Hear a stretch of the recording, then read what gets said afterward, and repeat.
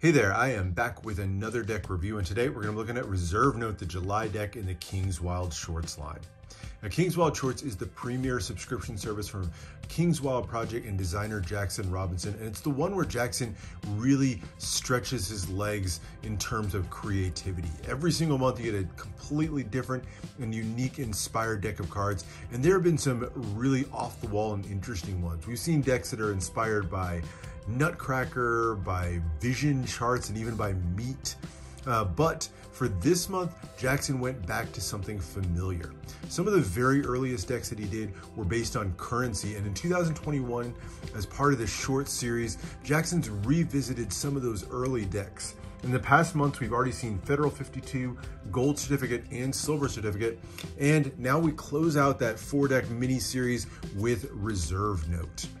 Way back in 2013, when King's Wild was just getting started, they made a series of currency decks, all inspired by that beautiful engraving style artwork that is featured on all kinds of US currency.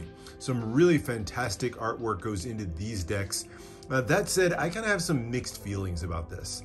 On the one hand, I think it's a great way to let some people enjoy these decks that would have otherwise been really hard to get a hold of. On the other hand, I like the creativity and off-the-wall inspirations from the shorts line. So to get a 4th deck that's sort of essentially a remake of an older deck this year, a little bit of a disappointment. So I'm excited to see the King's Wild Shorts line get back to some of those really original designs in the coming months. That said, let's get into Reserve Note. Like I said, this one dates back to 2013 with the original deck. It actually got a remake with some super luxury versions in 2019, but here we have a remake, and it's in keeping of the same style with some of the other currency decks from this year. All of them have monochromatic tuck cases. This one's done in all red with an accent of red foil. That red on red looks really nice. All done with a matte finish, except for this one bar around the end, around the middle here, that's done in a glossy finish. It's a really clean look to it overall, very simple. Just says Reserve Note by Jackson Robinson, gives it a very bespoke feel to it overall. On the side, simple 52 for that Federal 52 series. 52 on the other side. Bottom has some ad copy for King's Wild Project, an expert playing card company who printed the deck. Top says the name of the deck, Reserve Note. And then back just has that continuation of that glossy band and a simple 52 poking out from the thumb opening here. So you open up the tuck case, nothing at all printed on the interior. The inner flaps here just have that classic number 13. You'll see that all over King's Wild decks. And no interior printing on this one. So nice tuck case. Again, it's really just in keeping with the previous versions that have been released this year already. So it's a great set to put together, but I would like to have seen something a little bit different and unique on this one. That said, still very clean, very nice. All right, but now let's get into the cards, and we'll start with the back design. This is bringing forward that classic design, but it's given, like all Jackson decks these days, is given that foil treatment to really bring it next level. It has a really kind of beautifully sort of aged color here. So you've got the off-white background with that sort of parchment feel, and then a mixture of mostly hues of red to form this really detailed and intricate design. You have an eagle with a shield pattern like the American flag on the top, and then reflected on the bottom, and all of it's accented with brilliant silver foil. This is, to me, one of the highlights of the deck. Some of the previous ones, and particularly if you look at the black Reserve Notes, super hard to see the details in the back design, but here you can really appreciate all of this. It's great contrast, beautiful look to it overall. Tons of embellishments, scroll work, and filigree around the edge just gives it a really ornate feel. And in the middle, you have the banners that say Vexillum Novus, or New Order. Beautifully designed. I love the broken border around the edge that just sort of gives a really organic feel to this overall. Just fantastic job, I think, on the back design. And now into the cards. All right, so we start out with the 2 jokers, and they're gonna feature characters or scenes that are featured on currency somewhere. Not a surprise on this deck, and like the backs, they're given a full foil treatment. You'll see flashes of both silver and red foil throughout these highly glossy cards. Now the two jokers that you see here, the first one over here, this is Lady Liberty. She appears all over US currency and coins, but this particular one's from an 1874 $50 note. You can see her there with the sword in her hand and that crown. Beautiful border on the edge, says US and then King's Wild Project on the banner. And then you get those two red King's Wild emblems. Now I will say, I think the artwork's really good in this one, but so it comes across really, really dark. It's hard, depending on how you hold this, to see some of the details. You know, if I hit it just right, you'll see some of the finer details pop out, but then if I hold it this way, the whole thing just darkens up and you miss so much of that detail. So I think that's a shame. It comes across really dark, and you can see that even more as we go to the other Joker. This is another classic scene in Americana. This is Washington crossing the Delaware.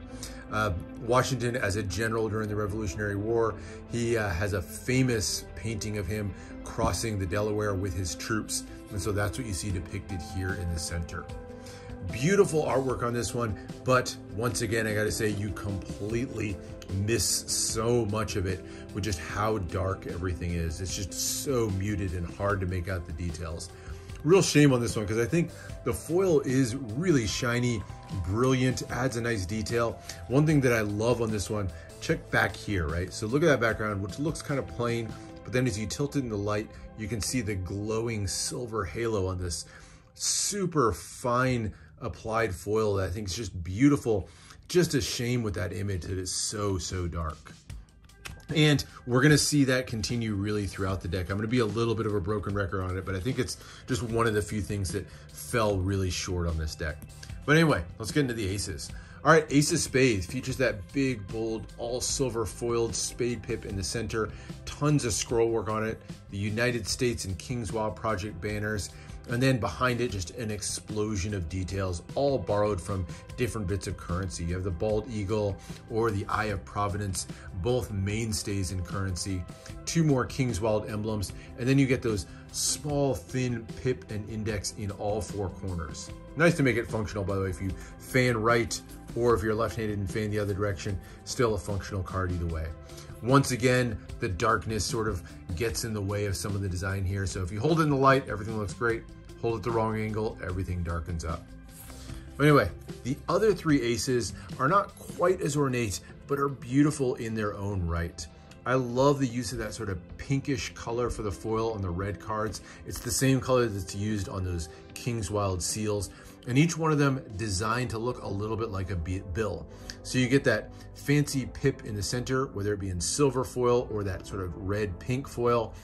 Beautiful borders around the edge, and even little details that call to mind currency. You get the ace emblem over here, or the serial number, which is actually a date. Each one of these serial numbers that you see here is representative of some date that's significant in Jackson's life. So here's May 19th, 2009, or November 1st, 2012. I don't know the exact significance of all the dates, but I think it's a cool personal touch to add to the decks.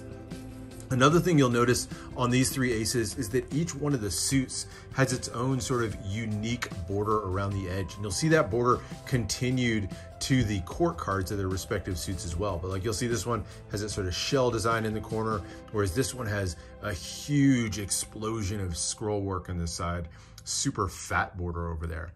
So I like the different borders. I like the variety on these. And overall, I think just really well done aces, if a little bit dark. All right, that's the aces into the number cards. And I think these are done simply, but very well. Pretty classic shape, slightly custom pips there. They do get that border of silver foil, so no card goes without some hit of silver foil. And then pip and index in all four corners, that sort of watermark of the King's Wild emblem in the back. And those small pips, nice, lots of space between them, but otherwise pretty classic feel to them overall. So nice, functional, simple, but I think very well done pips on all of the number cards. So I like those. Diamonds get into a more classic sort of crimson red, and then black on the black cards. So there's your clubs and into the hearts. So that's the numbers and the aces, but the highlight of these decks is usually found in the court cards, and these are no exception. once again featuring that beautiful artwork and high level of skill from Jackson Robinson. He pulls characters on these court cards straight from different bits of currency throughout the years. And we'll still talk a little bit about who these are. Now, one thing I like on these a lot, the two-way courts all feature a banner here with the name. So if you want to find out more about the people here, you can go look them up, find out more for yourself. The original deck, because it was printed by, I believe, USPCC, featured 4 extra cards, not just 2. And so it came with an extra card that told you who all the characters were. But in lieu of that here, we get the banners on these. So we can still find out more. So the first one we see here, the Jack of Spades, this is William P. Fessenden. Comes from a series 1882 $10 note. And he was actually a Maine politician who became the Secretary of Treasury under Lincoln. So love the look of this one overall. I think it's a great card. Once again, suffers from that darkness when you hit it with the wrong light. Some of that detail gets pretty muddled, but still really brilliant artwork on this one. And those hits of silver really help this pop when you hit it in the right light. All right, Queen of Spades here. So on a lot of the spade card, or a lot of the queens, you'll see fictional characters mentioned instead of real life ones. That's because there aren't nearly as many females to draw on from US currency in part. But here we just see Liberty in the center. This is of course Lady Liberty. We saw her on the Joker already, but this is Lady Liberty as she comes from a series 541 $10 military payment certificate. So the military used to get paid in special certificates. They looked a lot like classic currency, and so Lady Liberty was on one of those bills.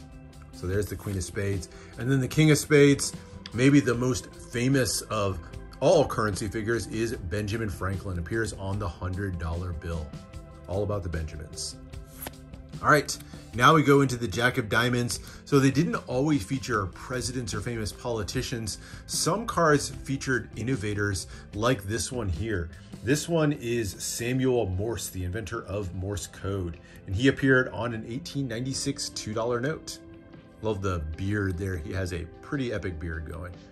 But really like that one. Again, that foil looks great. Looks dark in the wrong light, but looks brilliant if you hit it with the right light. All right, going to the Queen of Diamonds. This is a really beautiful one in my opinion. This is just a random portrait. I believe it's been known before as the Marilyn Monroe note before, but this is just a female, random female portrait here. Comes from another military payment certificate, this time a series 611 $10 one. But really love that sort of movie star actress look that she's got on her face there. All right, and then the King of Diamonds, this is Alexander Hamilton. Comes from a series 1880 $20 note. So love that kind of stately look with the profile picture of him. All right, on to the Jack of Clubs. And go back to the presidents here. This is James Madison from a $5,000 note. I did not know that there was a $5,000 note, but Madison appeared on one. And then the Queen of Clubs. This one just says Flowers of the South. This is another fictional character from a portrait that appeared on another military payment certificate, this time a $5 military note. But that's a really cool picture on that one. So I like that he found female characters from currency. Wish they were more represented on them, and we could have seen more of them in here, more real characters from history on this one. But that's not Jackson's fault. That's more a function of currency in the US. All right, and the King of Clubs, this is probably my favorite of the bunch. This is Running Antelope. There weren't many Native Americans that appeared on currency, and Running Antelope was one of the first. Appeared on a series 1899 $5 note. Love the headdress and that just sort of stoic look on his face. All right, on to the last suit, and we have the Jack of Hearts. This is Seward right here. William Seward. He was the Secretary of State under Lincoln and appeared on the 1891 $50 note.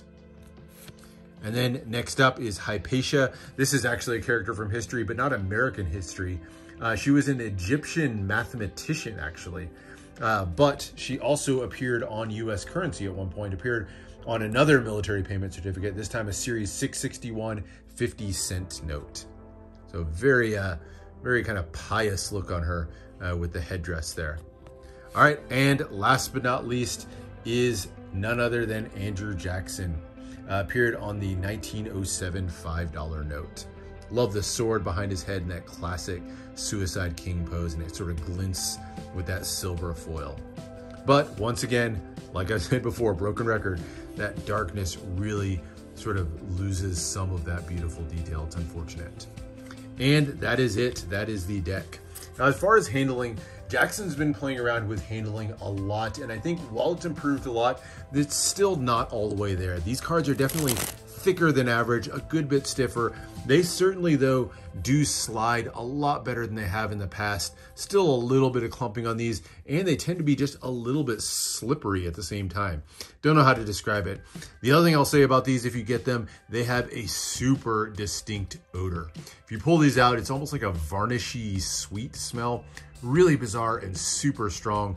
Definitely noticeable on these cards. That said, the handling's come a really long way. These have thinned down a lot as experts switched over to kind of a cardistry stock, but still thicker than usual just because of the levels of finish and foil and everything that are applied on this. So not the best handling deck in the world.